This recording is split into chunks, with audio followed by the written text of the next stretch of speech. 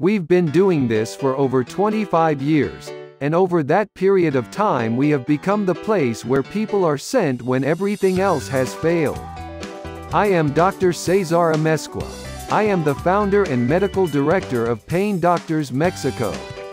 I started as a certified anesthesiologist, and then I became a full-time pain doctor. A patient with chronic pain should really come to Pain Doctors Mexico, because we have so many tools to help them with pain. We've always been on the cutting edge of interventional pain, the mind, body and soul approach. Chronic pain is a complex problem, and people often have physical and psychological issues associated with chronic pain.